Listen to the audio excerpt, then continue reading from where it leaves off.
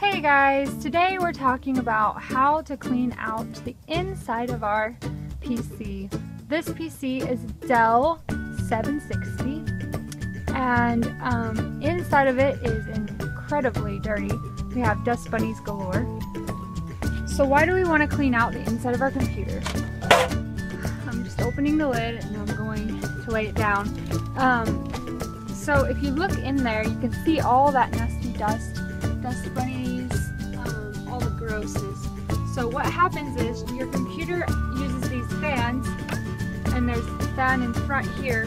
This fan pulls the dust and the dirt and the heat out. Well, if it's too much dust and dirt, then it clogs up and then it's ineffective and inefficient. The fan and the cooling mechanism is the heat sink. Those things are trying to keep your processor, which is underneath this chunk of metal, it's trying to keep the processor cool. If the processor overheats, then it could fry your motherboard, and that's no good. So we also have this fan.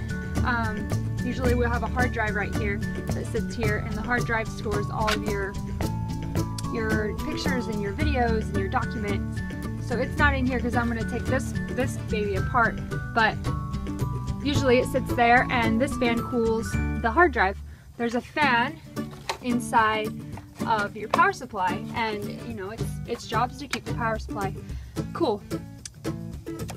Like I said, the dust bunnies and all clog up that process and can cause your computer to overheat.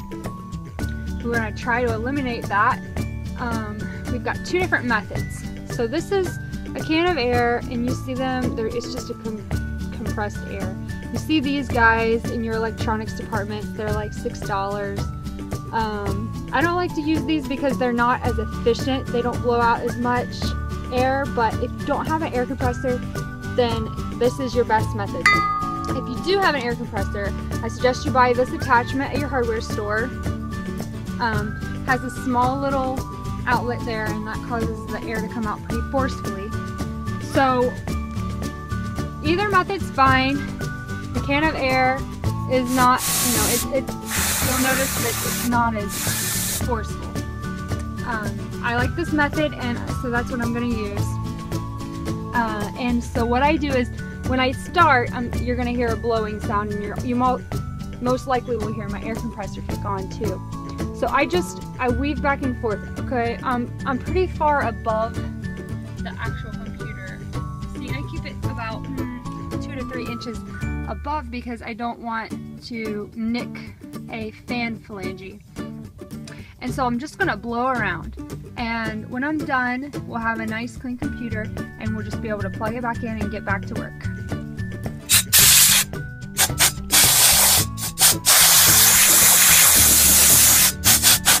Alright guys, that's all my advice for cleaning out the inside of your computer.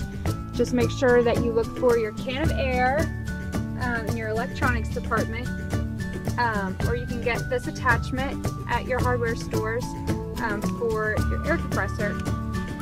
Just open it up, blow it out, and have fun. You guys, just be sure to like us on Facebook and subscribe to our page. Come back to our blog as often as you need, and we'd love to hear from you. Thank you.